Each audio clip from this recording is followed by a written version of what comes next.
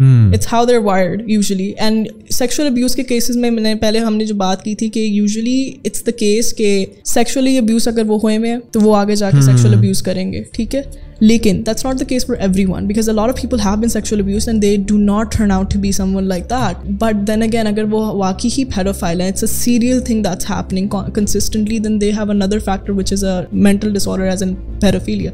But again, उस तरह के लोगों के लिए हम लोगों ने like we have laws, we have consequences, we have jail time. बाहर ये होता है कि वो उनको rehabilitation करते हैं after they complete their jail time and they get rehabilitated, but उनके लिए उनको sex offenders के domain में उनका नाम रजिस्टर किया जाता है. So they can work in the society but they have to notify the authorities that they are a sexual sex offender. तो यहाँ पे तो ऐसा कुछ नहीं है. I mean there's so many predators and pedophiles just walking around in our country, but no one would want to acknowledge that because we don't have anything like that in Pakistan.